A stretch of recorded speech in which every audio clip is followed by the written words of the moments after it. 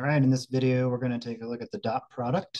Let's go along with section 2.3 from the OpenStax Calculus 3 textbook. We're going to try to define the dot product of two vectors, apply this to geometry and to the physics concept of work. And most important, we're going to talk about the projection of one vector onto another.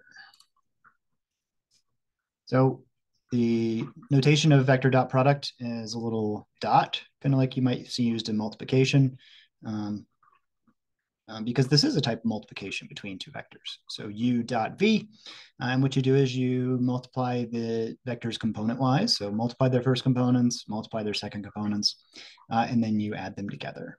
And if they're in 3 dimensions, you multiply their third components and add them all together. Now, this does result in a scalar, and so it's sometimes referred to as the scalar dot product. The vector product is a cross product, and we'll talk about that in the next video. So here's an example of the dot product between two vectors given in component form. Notice that we multiply their first components, 3 and -1, then their second components, 5 and 3, and then their third components, 2 and 0, and then those 3 products are added together to get a total of 12, which is a scalar result. If you're given the vectors in terms of the basis vectors I, j, k, same idea, just pull off the components and multiply them together, and then add those results up. Now, the vector dot product is commutative. It is distributive with a vector sum or difference. It is associated with scalar multiplication. And if you do the dot product of a vector with itself, it's equal to the square of the magnitude of that vector. Now, the vector dot product relates to the angle between two vectors according to this formula. The dot product of u and v, or u dot v, is the magnitude of u times the magnitude of v times the cosine of the angle between them. And you can solve this equation for the cosine of the angle just by dividing both sides by magnitude of u and magnitude of v. We will use this sometimes to find. So if you want to find theta, you can do inverse cosine of this dot product divided by magnitudes. Here's an example of doing just that. Let's say we had the vector I plus j plus k and 2i minus j minus 3k, and I wanted to find the angle between them. So I would do the dot product in the numerator, and that gives me a -2. And then I look at the magnitudes at the bottom, and I get square root of 3 and square root of 14, and then multiply those and get square root of 42. And then I do the inverse cosine or arc cosine of that, and you get some number. Of course, it's going to be an irrational number, so we just leave it like that to keep it exact. Why don't you take a minute to find the angle between these two vectors? Pause the recording if you need some time. And you should have gotten that the correct answer is pi/2. And remember, when you're using calculators to find the inverse sine, cosine, tangent, or other inverse trig functions, sometimes what the calculator gives you isn't always what you want. And of course, between any two vectors, there are going to be more than one angle, right? And so if you drew these vectors, you have one like that and one like that. And of course, answer A, pi/2, that is that angle, right? But there's always going to be the other angle, in this case, 3 pi/2. And so both of those end up probably working as a solution. So if you're not told, then usually you go with the smaller angle, the interior angle of these, if you have the choice.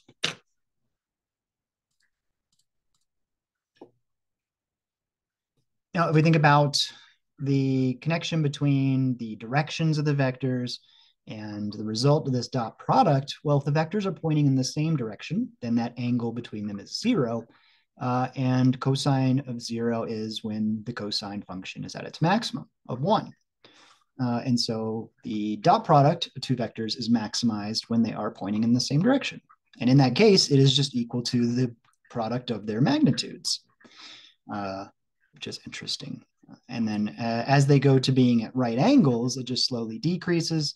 And then, of course, if they are at right angles, then the dot product should be 0. So if we imagine going from u and v pointing in the same direction to now there is some angle between them, now we have that cosine of theta, which is less than 1. And so it's going to be something less than the magnitude of u times v, right? U times v times some number less than 1. This is going to be a little bit smaller than if they were pointed in the same direction. And this is as small as it gets if u and v are pointed at right angles to each other, because then you have cosine of 90, which is 0. So it doesn't matter how long they are, the dot product of perpendicular vectors is going to be 0. Now, if you keep increasing that angle to where they're pointed in opposite directions, then you get back to cosine being -1. And so here, this is the same absolute value of the product of the magnitudes, but now it's a negative number. And so I guess technically this is the minimum value of the dot product if they're pointed in opposite directions. All right, we're going to talk about the projection of V onto U. So this is denoted with PROJ, the abbreviation of projection. And then the vector you're projecting is the big vector that's listed. And the one you're projecting onto is the little subscript one. So this is the projection of V onto U. Right? So you'll be careful when you read this that you kind of go from projection to the big one and then back down to the little one. And what that looks like is that we take a vector V and then we take a vector U and we would sort of draw a line down at a right angle to U, and we'd look at the component of V that's in the direction of U.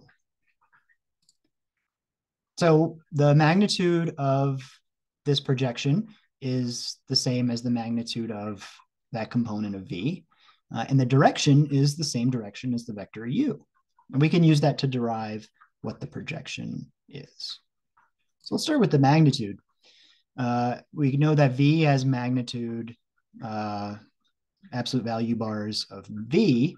And then if we say we do this angle as theta, then we talked about before the connection between the components and a vector, that you take the magnitude and multiply by the cosine of the angle to get that horizontal component.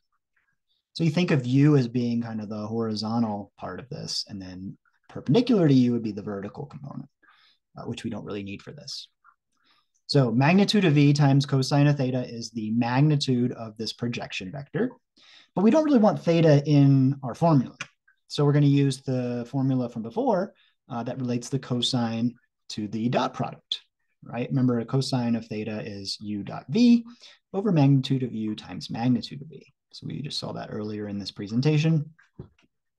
And then if you look at this formula, you can actually cancel these magnitudes of V because there's two of them and they're the same, and one's in the top of the fraction and one's in the bottom. So the simplified version just has U dot V over U. So U dot V over U is going to be the magnitude of this projection. But what about the direction?